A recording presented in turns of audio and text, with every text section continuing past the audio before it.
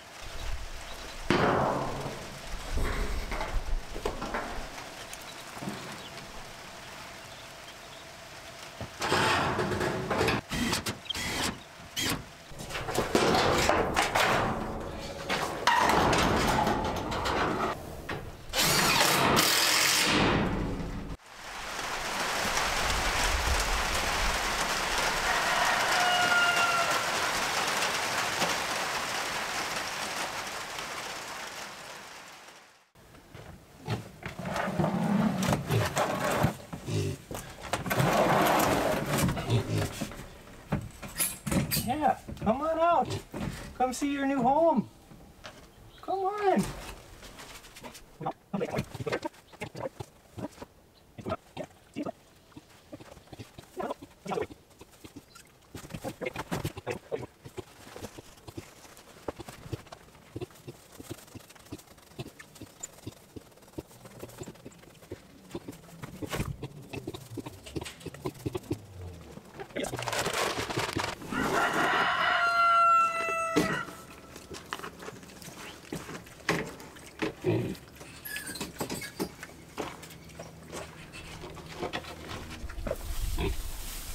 Right.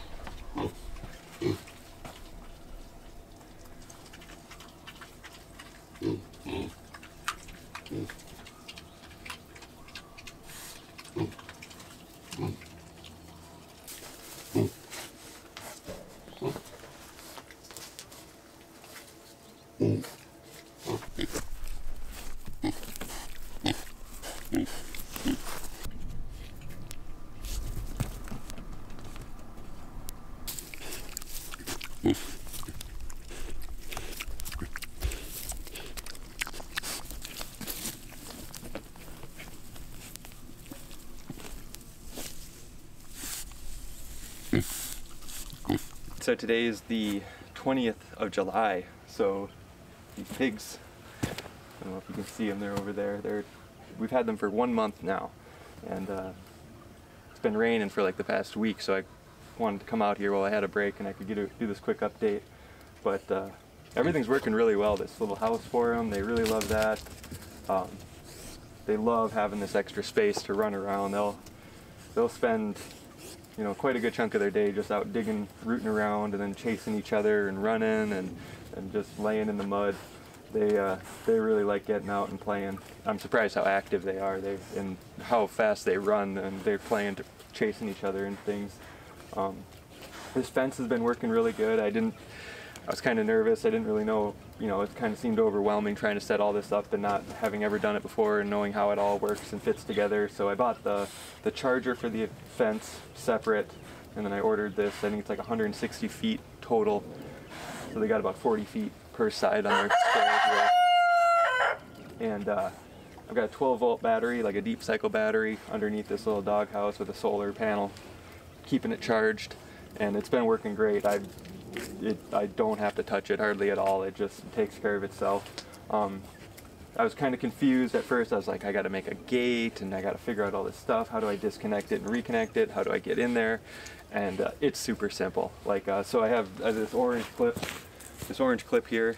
I disconnect it. Now the fence is turned off. Like when I go in to feed them or, you know, change their water or whatever, I just take the clip and I throw it over here. I clip it off to the side, and then now I can touch this, and to get in and out, I just take this loop and I disconnect it, and I can walk right through here.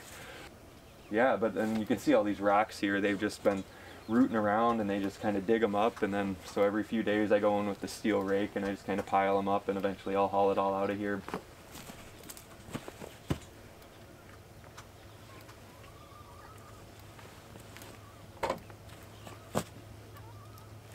So fence is back turned on, and I can just go about my day. There's a ground rod, like a 3-foot ground rod, pounded in beside the doghouse there.